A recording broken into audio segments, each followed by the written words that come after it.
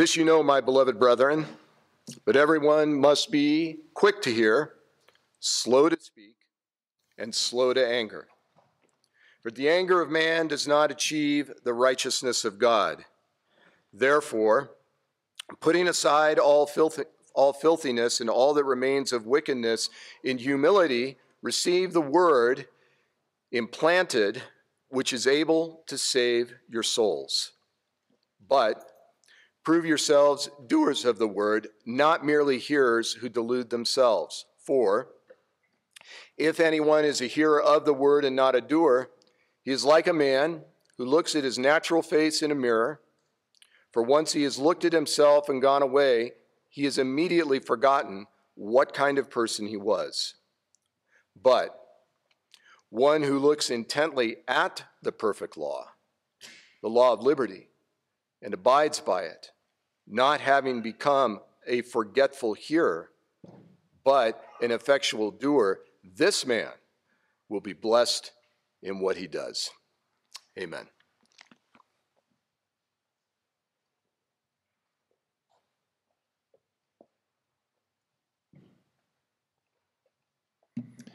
I'd ask if you would turn your Bibles to 1 Peter chapter 1. We'll be reading 22 through 25. As well, if you would, turn your bulletin and locate the sermon insert or the bulletin note insert. As well, use that and follow along with me as we walk away through this passage. We began last week looking at the incredible call that God's placed upon our lives as God's people to love one another. And Peter, in this passage, explains how we can do that and why we should do that and how important that is. And we got halfway through it last week. This morning we'll finish this text as we continue our study. Brothers and sisters, please stand together with me as we read God's word. Hear now the word of our King. Since you have in obedience to the truth purified your souls for a sincere love of the brethren, fervently love one another from the heart. For you have been born again, not of seed which is perishable, but imperishable, that is, through the living and abiding word of God. For all flesh is like grass, and all its glory like the flower of grass. The grass withers, and the flower falls off, but the word of the Lord abides forever. And this is the word which was preached to you. Let's pray. Lord, thank you for the privilege that you've given us as your covenant people to come here this day and fellowship around this portion of Scripture. From the beginning of time, O Lord, you saw it. Now, Lord, we pray, send forth your Spirit, grant us unction in the hearing of your word and the study of your word. That, Lord, these words would not just fall upon deaf ears, but that they would penetrate deep within our being. They would transform us and make us more and more a people in love with you, a people passionate to serve you, a people zealous for good deeds unto your glory and praise. So, Lord, bless this time. Give me grace to preach your word with fidelity. Wed this to us, we pray in Jesus' name. Amen. Amen. Please be seated. In Revelation chapter 2 and 3, we read of Christ's message to the 7 churches of Asia Minor. Now, these were little churches at the time when Revelation was written. 7 of which, I've got a map there in front of me. It's not the best map in color. It's a lot better. I apologize. But you've got a little map there of those 7 churches in Asia Minor. If you know that the west side of Asia Minor is Ephesus, at least the Mediterranean, then you can see at least imagine a little more. These were little churches, and yet while they are little churches, nevertheless, most scholars today, most evangelical biblical scholars today recognize that these 7 churches are far more than just little churches, but they are representative of all the churches that exist in the interadventual period, which is from the time Christ rose to the time he comes back. These are the kinds of churches that will exist during this era. Revelation 1, we get that in a couple places. Revelation 1:10 through 13, John describing how Jesus Christ currently tends his churches. We derive from this passage that glorious truth that Christ tends his church. And with these words, I was in the Spirit on the Lord's day, and I heard behind me a loud voice like the sound of a trumpet saying, write in a book what you see and send it to the 7 churches, to Ephesus, to Smyrna, and to Pergamum, and to Thyatira, and to Sardis, and to Philadelphia, and to Laodicea. And I turned to see the voice that was speaking with me, and having turned, I saw 7 golden lampstands, which we learn in chapter 2 and 3. It represents each of the churches. And in the middle of this lampstands, one like a son of man. So we recognize that John in chapter 1 sees this vision of Jesus Christ tending to his churches, of which there were 7. And then chapters 2 and 3, he then writes letters to each of these churches. But with each of these letters, every one of these letters, they end with this phrase, he who has an ear, let them hear what the Spirit says to the churches. Each one of these exhortations was intended by Christ to be an exhortation to each individual church in this era, in this age, during the last days. So we recognize that Revelation 2 and 3, these letters to the churches, is gloriously instructional for us as God's people. And it raises the question, which church are we? 3 notes in that regard with regards to Revelation. Number 1, would you notice, you got the map there. First, would you notice each of the churches, the kinds of churches that you'll find today in the world? There are 7 types. You've got the loveless church, Ephesus. The persecuted church, Smyrna. The worldly church, Pergamum. The church indulging in mysticism and Baalism, Thyatira. The dead church, Sardis. The healthy church, Philadelphia. The apostate church, Laodicea. Again, each of these represent types of churches. And again, you have to ask yourself, when you look at this passage, what is Bethel? What is the church in which we live and minister? Second point I want you to notice is that if you look at that map, that God, Christ, John organized the progression of these churches in a circular manner. Starting with Ephesus, it goes from Ephesus to Smyrna, to Pergamum up north, and over to the east to Thyatira, down to Sardis, then through Philadelphia, then on to Laodicea, and then obviously back to Ephesus.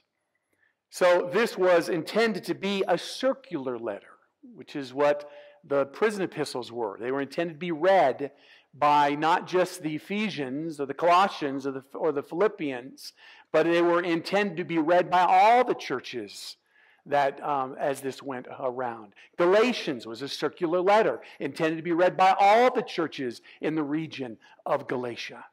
And so likewise, the book of Revelation was a circular letter intended to be read by all the churches. And the last point I want you to notice, while John could have started with any church, it is significant that he chose Ephesus because of their problem. You say, wait a second, it's a port city. Patmos is just a little bit west.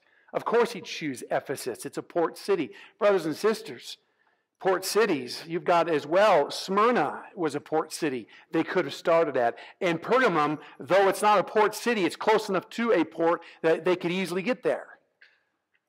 So you just can't say, well, they had to start there from Patmos. You didn't. So the fact that they started there is significant, and I believe personally they started there because of the nature of the problem at Ephesus. And what was that problem? They were loveless. They struggled with love. And brothers and sisters, in the Bible, that is a big deal. Understand that. This is a massive issue. A loveless church or a loveless Christian. Christ said in Matthew 22, when the Pharisees heard that he had put the Sadducees to silence, they gathered themselves together, and one of them, a lawyer, asked Jesus a question, testing him, Teacher, which is the greatest commandment in the law? And he said to them, you shall love the Lord your God with all your heart, with all your soul, and with all your mind. This is the great and foremost commandment. The second is like it. You shall love your neighbor as yourself. And then he says, on these 2 commandments depend the whole law and the prophets. That's an incredible statement. The 2 commandments of love are the essence of every command given in Scripture. Jack Miller wrote these words in reference to this truth. Notice the quote. Under God's direction from Jesus, we learn that the heart of obedience of any command in Scripture is to love others. You know, it's easy to externalize our religion. We go to church regularly, we pray, we fast, we tithe, we do everything that is required of the religious person. And as a result, we congratulate ourselves. We think that's the essence of Christianity. It's doing these religious things. But the very heart of the law, the very heart of every religious activity you could ever do, the heart of every commandment of God, is a call for us to be merciful. Do you love others? Do you love God? Have you missed that what God desires is that in all your relationships you be touched by a spirit of compassion, that you be merciful in your basic approach to people? Unquote. Incredible statement. If indeed that's right, and we know it is from God, that the law is summarized by love, then we recognize the intent of every commandment ever made is for us as enabling us to love God more and to love each other. And if your service in the kingdom of God, in your diligence to uphold God's word, results in you loving God less or not loving God's people, you have become a Pharisee. No matter how warm you may feel, no matter how consistent you may be in God's word, you have become a class 1 Pharisee. Incredible. And that is why, no doubt, Peter began in his, as he transitions from his opening statements to his call to be holy, one of his first exhortations from that call addresses love of the brethren. You see, this is a persecuted church, and persecuted people, they tend to retract. When you're persecuted, when you're not doing well, you tend to retract and the flesh comes out. And when you retract and the flesh comes out in the midst of trial and difficulty and hardship, it's easy to be found to be biting and devouring each other, is it not? Think of a drowning man, This man may love God, this man may love people, but if he's drowning and his life is on the edge, he's about ready to go under, what does a typical drowning person do? They lose their brains and they grasp and they'll cling to anything or anyone, even if it means killing that one. In their mad craze, they pull people down in their need, in their lust for life. How many Christians, missing the life that they've got in Jesus Christ, are pulling people down in their lust for life? Pulling people down, ripping people, biting people, because they don't have any resources beyond themselves. That's what persecuted people, that's what uncomfortable people, that's what people in difficult times tend to do. The flesh ekes out. And that is why Peter comes and exhorts them, brothers, in your context of your persecution, these men and women that Peter's writing to in Asia Minor, the very churches that Christ would write to 30 years later, these and the other churches in Asia Minor, and thus throughout the world. But these ones were being persecuted under the Neronian persecution. And he says, guys, there's a lot that you're going to lose. You might lose your house, you might lose your health, you might lose your money, you might lose a daughter, you may lose a spouse, but don't lose your love for the body. Now, how do we do that? As you just said, drowning people, Christians or not, they're sucking life. They want life, and so they suck anyone or anything they can. They try to suck life from it. And so we try to suck life from our spouse or our children or our parents or a boyfriend or a girlfriend or our bank accounts. which we just want something to give us a sense of fulfillment and significance. And so we cling to these things. And when they let us down, that's when we bite them. And that's when we consume them, says Paul in Galatians. How do you love the brethren? Well, we saw last week, our second point, the ground of the command. And that ground is in us not looking within, not looking without horizontally, but it's you and I engaging in the call that God's placed upon our lives in salvation. And that gentle, that simple call is to enjoy, to glorify God and enjoy Him. It's to sit at His feet, and it's to do more than just simply in your prayer life say, God, I know you're holy. It's to enjoy God. It's to genuinely sit at His feet and love God. John 14, if you love me, you'll keep my commandments. That's not a threat. That's a glorious announcement of the gospel. Grow in your love for God. And loving the brethren, you'll have so much love in your life. It'll just ooze over into other people. If you love me, that's where we begin. And we see that in our passage before us.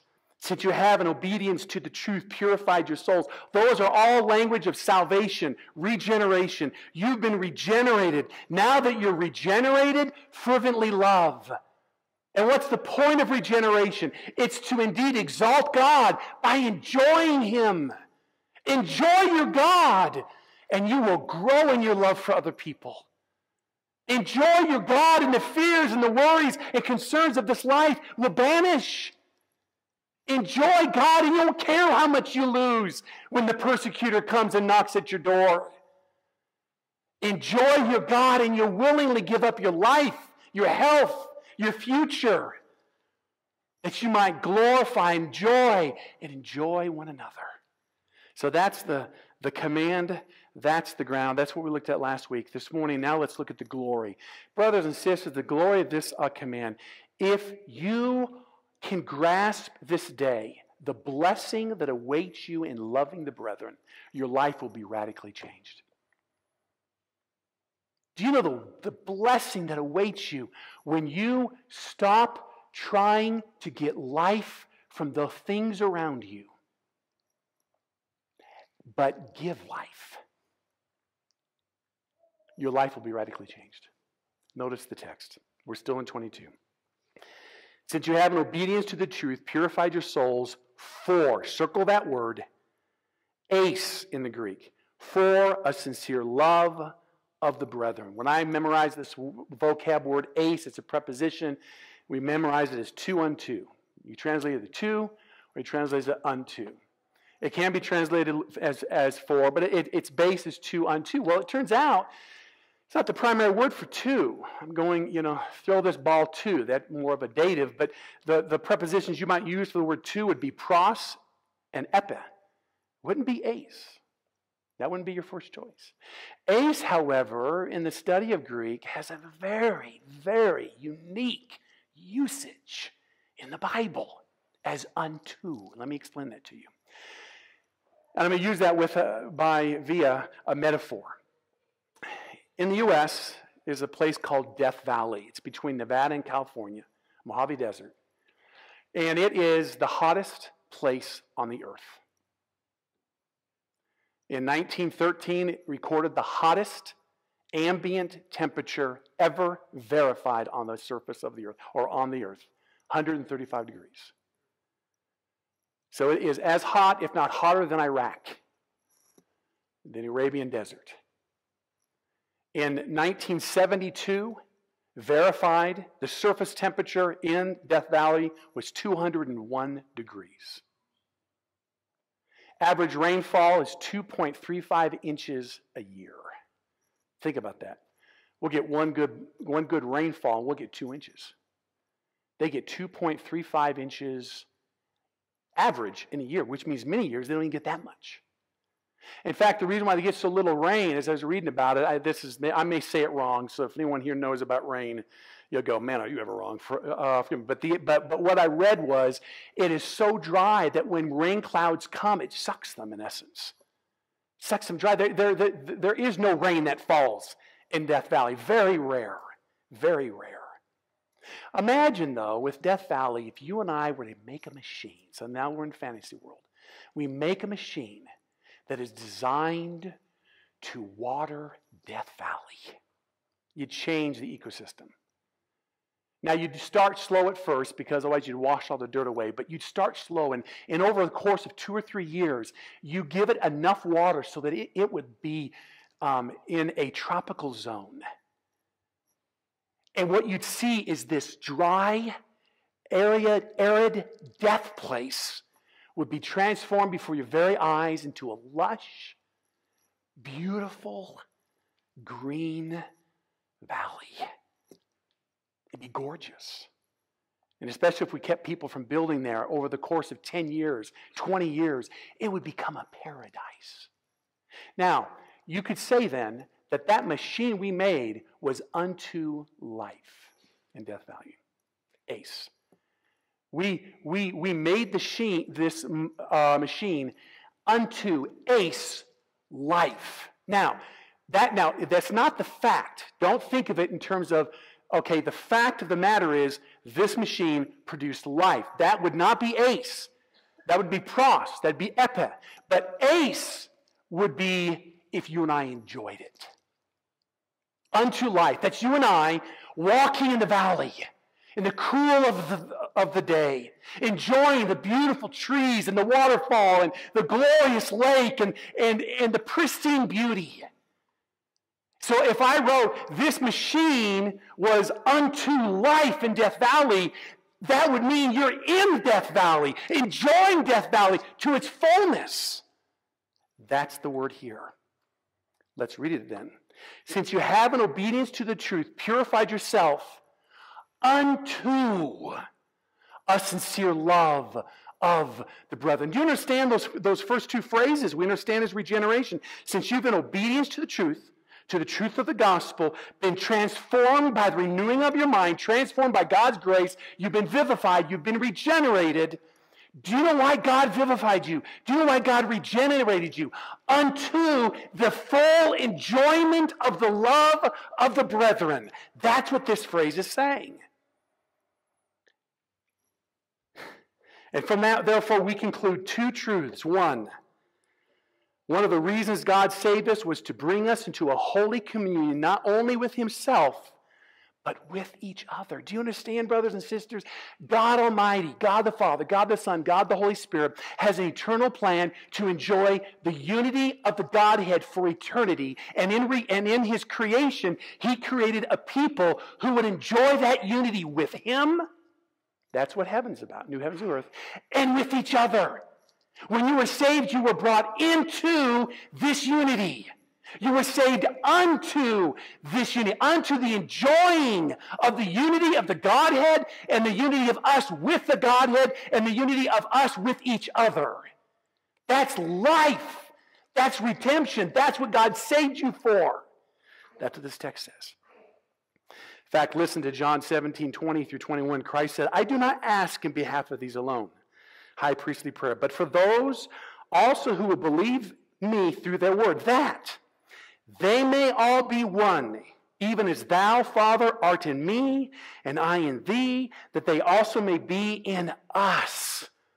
We were saved to participate in this relationship of unity, this relationship where we are unto God and unto one another, giving, enjoying. And then he closes, that the world may believe that thou didst send me. Interesting.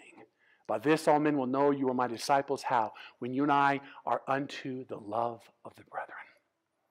When you and I participate, engage in the reason God redeemed us. Yes, to glorify God, but to enjoy him. And how do you enjoy him biblically? By enjoying who he is and via this glorious means of fellowship, loving the brethren. And that's why Paul is so strong. When difficulty comes in our lives, someone stamps on you, someone bites you, someone scratches you in the body of Jesus Christ, Paul says, why not rather be wronged? Why not rather be defrauded? 1 Corinthians 6:7.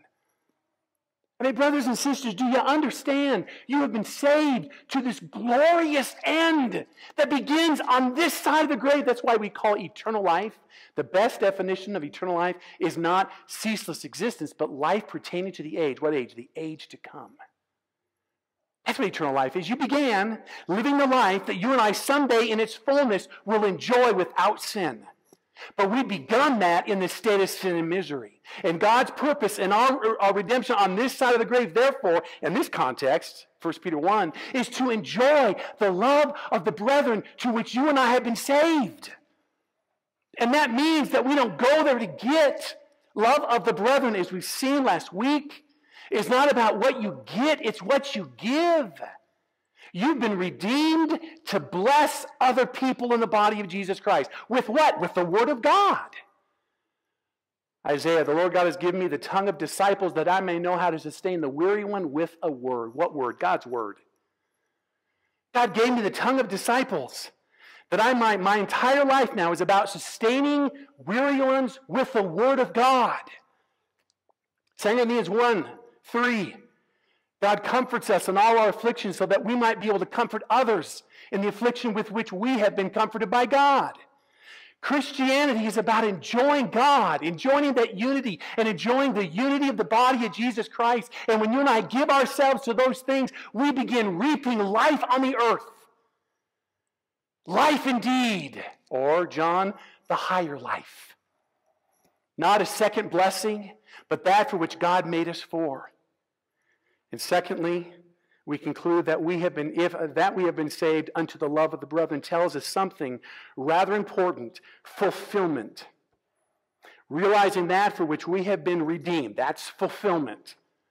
Fulfillment comes not when we get what we want in life, but as we give ourselves to the Lord and to each other. That's Peter's point. And you're being persecuted. You're losing your house. You're losing your health. You're losing your future. You're losing family members. You're losing everything. In our world, Satan has blinded the eyes of the unbelieving so they may not see and hear the glorious gospel of Jesus Christ. Hence, the world in which we live values those things so much, such that you and I see that value and we go, man, I'm second. God's done me short if I don't have money and if I don't have health or looks or marriage or kids or name it. I've been given a raw deal, a bad hand. And Peter comes and says, brothers and sisters, you haven't lost anything. You've gained everything in Jesus Christ. And if you and I will simply invest in that which is eternal on this side of the grave, which is God and love of the brethren, which ironically and once again is the fulfillment of every law ever given so that we might love God more and we might love the brethren more. Talk about fulfillment. Let me give you two examples of that, opposites. First is from 1 Timothy 5:6, speaking of widows in the body of Jesus Christ who give themselves to wanton pleasure. These are widows whose husbands died, maybe left them some money. And as Christians in the body of Jesus Christ, they're using that for themselves. They're not using it to invest in the body of Jesus Christ.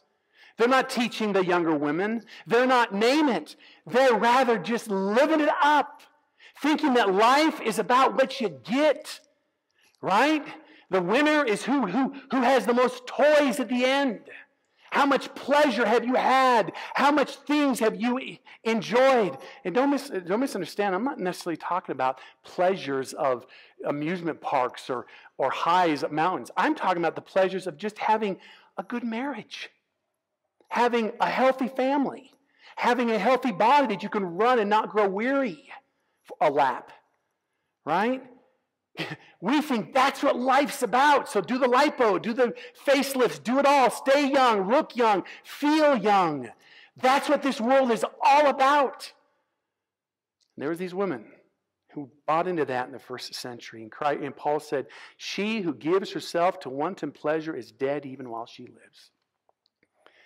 You understand, brothers and sisters, if you and I invest in the things which are perishing, it will rot out your soul. You want to know why? There's health and wealth churches today because so many people's souls are rotten. We want something to fill the sense of emptiness, the sense of void. And so if it's not the things of the world, if it's not the things of our lives, we're going to look for it in religion or drugs or facelifts or hobbies, name it.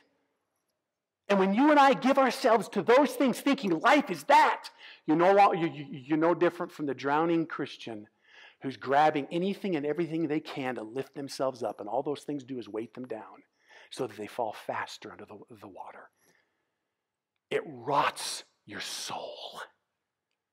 Read Psalm 32 and you'll see a Christian whose soul is being rotting from the inside out. They kept quiet about my sin. Thy hand was heavy upon me all day long. Read the verses of what it did to David when he was seeking the high life, seeking the good life. And it just ate his soul to pieces. In contrast, listen to Psalm 133. David wrote these words.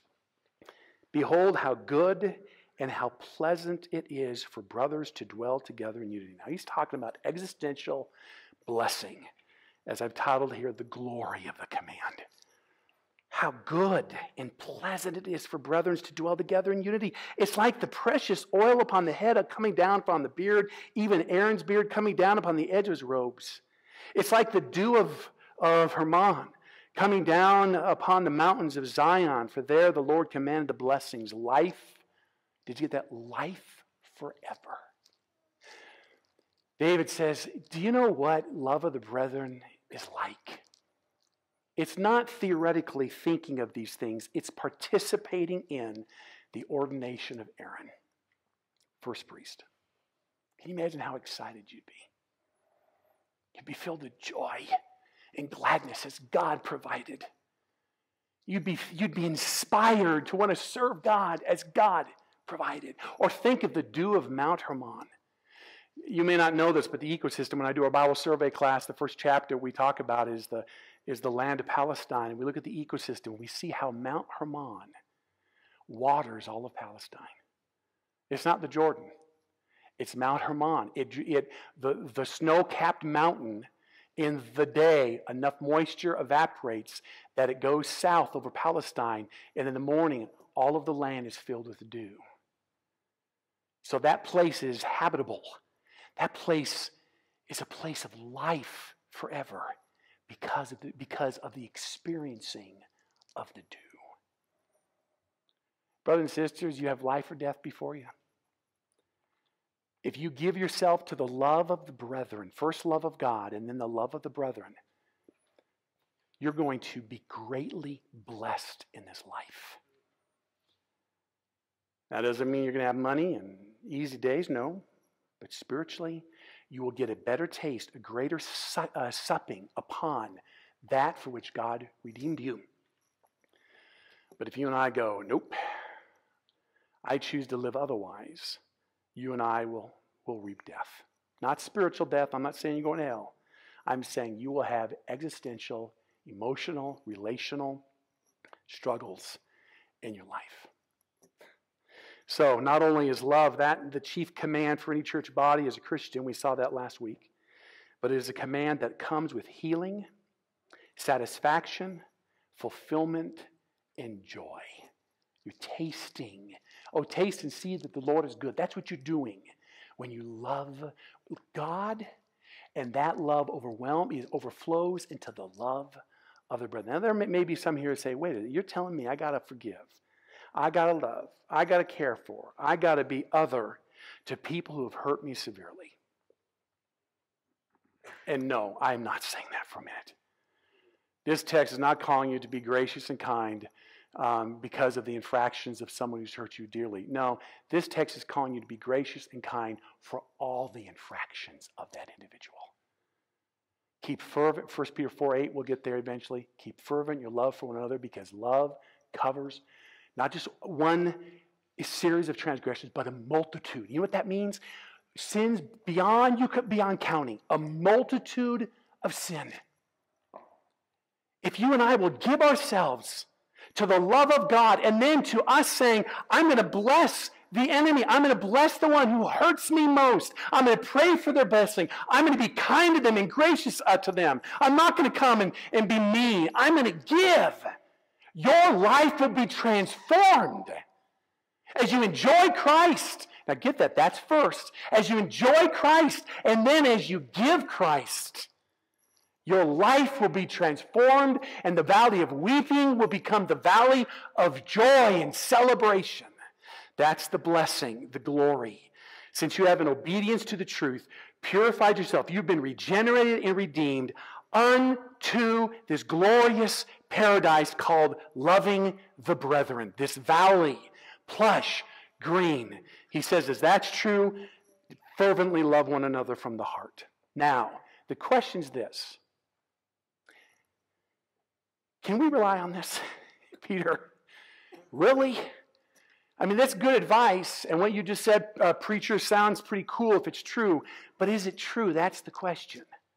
And that's where then Peter goes in his next point, his last point, the applicability of this calling. Would you notice, this calling, brothers and sisters, is true, and it never grows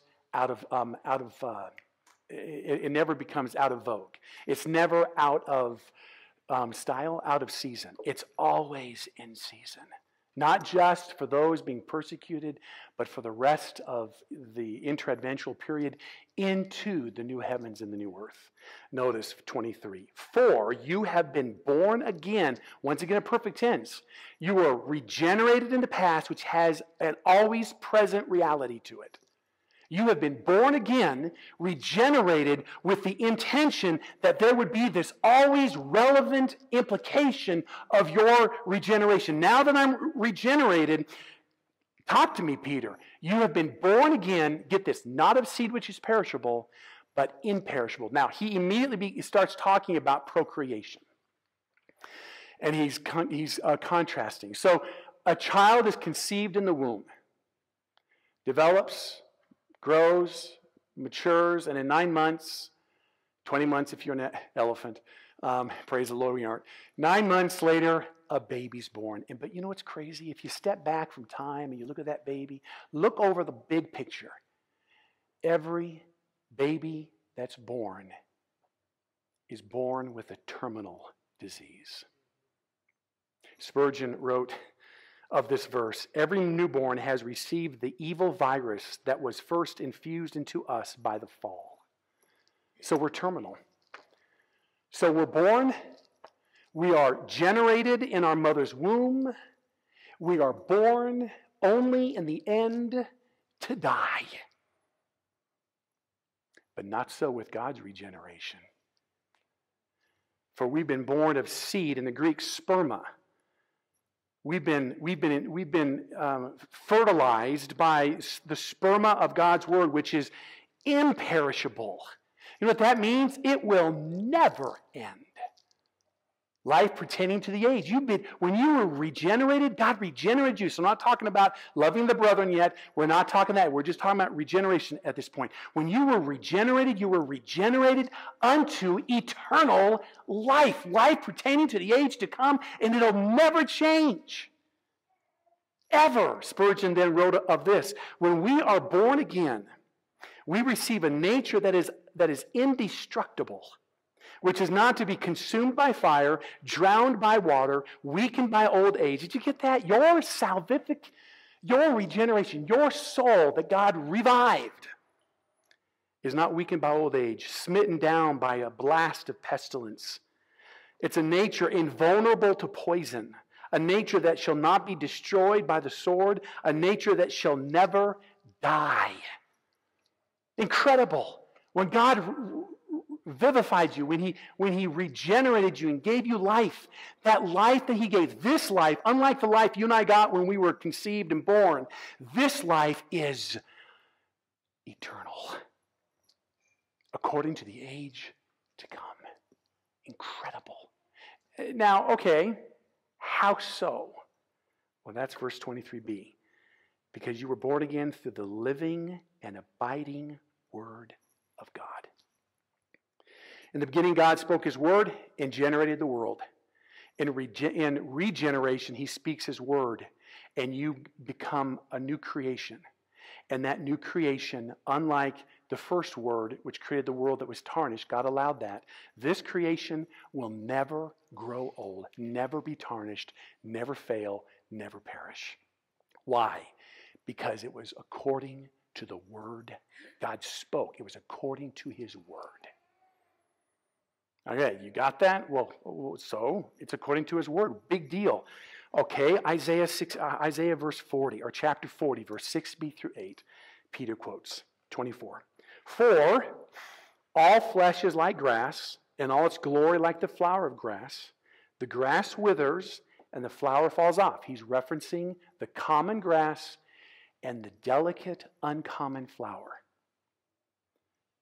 So he's looking at the entire scope of the world, the common to the uncommon. All of it is going to wither and fall off. But in contrast, the word of the Lord abides forever.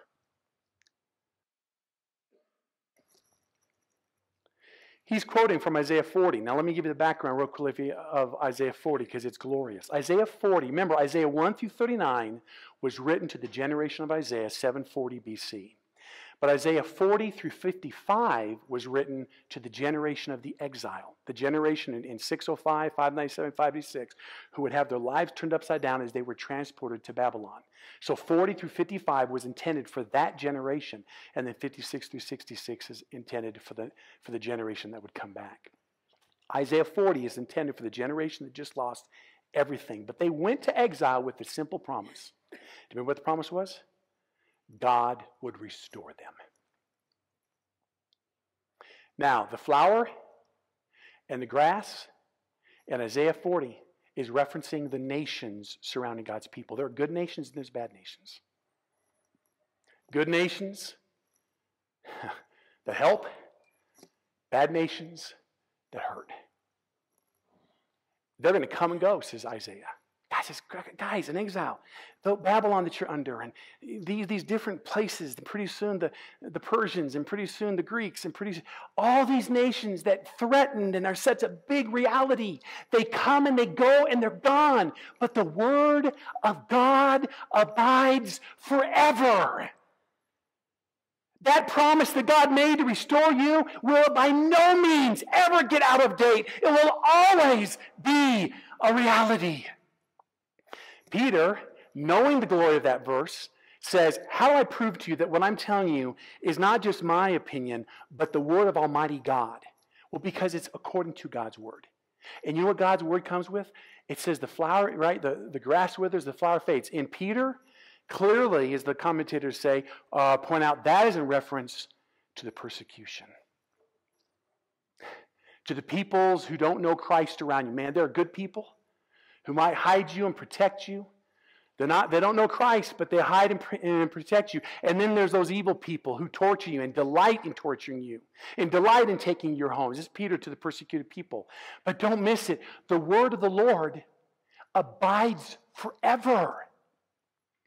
So if there's one thing you're going to count on, it's this, that God's word will never fail. It'll always endure. It'll always be applicable. It'll always be in vogue. And guess what, brothers and sisters? This, the command about loving God and loving the brethren, that you were saved unto that love, and that your most glorious point in reality will be to love God and love each other. That passing through the valley of weeping, it doesn't have to be this horrible time just because the finances are short, just because the health's gone, just because the house is gone, and the job's gone, and life is difficult, and all these horrible things are going on, filled with conflict and difficulty. You don't have to walk around with your head down going, woe is me. Why? Because you have that which supersedes all these things, that goes beyond these things. And that is the word that was preached to you, says Peter. Do you see it? The applicability of what we're talking about. Brothers and sisters, you could purchase all the monies in the world. You could purchase all these homes and all these things and all these blessings, and they'll rot your soul. Or you can go without all these things and just have Christ and give yourself to the end of the law, which is loving God and loving the brethren, and you will be the most envied person in the world.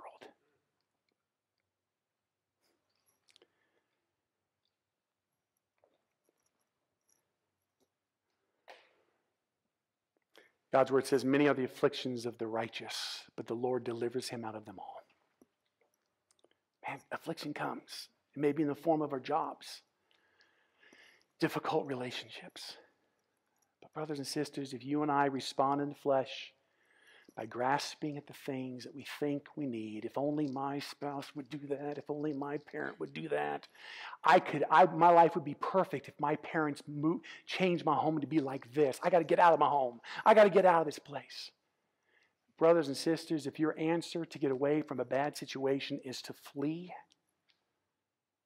you're exchanging one rotten condition for something that will rot you even further. No, our call is not to flee. Our call is to enjoy God. And then, counterintuitive, bless the one who hurts us. Do good to the persecutor. Someone wants to come and smack your cheek. You know what that means, right? That day, if you smacked a cheek, you'd smack with the right. Give them the other cheek doesn't mean, well, what it means is to give them the other side. And the most horrible insult in the ancient world was to be smacked by the back of the hand. Turn the other cheek. That doesn't mean you're a doormat. It means willingly be despised, willingly be those things, so that the overflow of God's love might overflow in you to love those people. That's what Peter's saying. Man, by this, all men will know you're my disciples. By this, the world will see, says Christ in the verse I read at the very beginning, how when you and I enjoy the unity that is found in Jesus Christ. Brothers and sisters, that's the word that was preached to you. Now, I say this in closing. We look lightly upon laws. Unfortunately, we do. There are so many laws on the books today that we don't follow. Right? We're lawless people. We don't follow these laws. But when you hear the laws, you go, why would I follow that law? For example, let me give you a law. If you're driving at night through rural parts of Pennsylvania, state law, still on the books, still requires that you stop every mile and send up a rocket signal. Did you know that? Yeah. And you hear that and you go, I'm not sending up a rocket signal. You're lawless. That's a law on the books and you're not doing it. In Hartford, Connecticut, it's against the law to educate dogs in the city limits. Did you know that? You can't do dog training in the city limits of Hartford. I love this one. In Cleveland, Ohio, women are not allowed to wear patent leather shoes in public. In Michigan, a bride's hair is the legal property of her husband. So, as such, it's illegal for a married woman in Michigan to get a haircut without the permission of her husband. It's on the book still, and we laugh at that law. My favorite, in Memphis, Tennessee, women can't drive a car unless there's a man with a red flag in front of the car warning the other people on the road. That is still on the books. My wife is coming. Watch out. But see, we laugh at that, but the bad part is our laughter of that turns into laughter over all the laws. And provided they're not big laws like murder and things like that, we're lawless people. That's the nature of sin. Sin is lawlessness, 1 John 3:4. Because we're lawless people, we don't mind disobeying the law as long as we don't get caught. And so we have this mentality that the law is passing and weak and it doesn't matter. Peter comes and said, brothers and sisters, there is a law that is unchanging. As Christ said in Matthew 5:18, not the smallest of strokes shall fall away from the law until all is accomplished. Everything's important. And God's law tells you this day, Christian, take it by faith. Stop clinging for life, trying to suck the life out of the people in the horizontal realm. You've been saved to have a relationship with Christ. Enjoy that relationship, and that will overflow to you by faith, blessing the enemy. All of us have Alexander Coppersmiths in our lives. I say this in closing. We all do. Who've done me much harm. Think of this. If that Alexander the Coppersmith is a believer, then not only will you spend eternity with Alexander the Coppersmith, who've done you much harm, but you will spend eternity loving Alexander the Coppersmith. And there will be great blessing in that. And that blessing begins on this side of the grave. Love Alexander the Coppersmith. Pour your heart out as one who is feasted upon Christ. Pour your life out, and you will indeed know the blessings of the Lord. Let's close it in prayer. Father God, give us the grace as your people to be a church characterized by the love that you describe here. A regenerative love, a love that comes only from supping with you. Lord, I pray for my brothers and sisters as I pray for me. Give us the grace this week. One, to be in your word. But then two, God, to not just be in your word as a check mark or to be in your word for a fun fact, but that, Lord, we would be in your word, that it might enhance our ability to spend that moment, time, that morning, enjoying you. God, grant that your people will learn how to sit and worship, genuinely adore, and then, God, I pray that this would fill us, and in the strength of the Lord, that we would be used by you to bring the face and affections of Christ, the love of our Lord, would spill out to other people, to our family members, our children.